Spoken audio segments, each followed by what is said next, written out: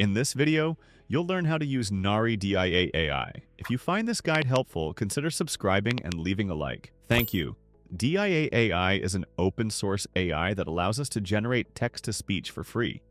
To understand how it works, I have a notepad here that explains it. You can generate dialogue using the tags S1 and S2. For example, if you want two people to talk, you would use S1, followed by the text. And if another person speaks, you would use S2, followed by their text.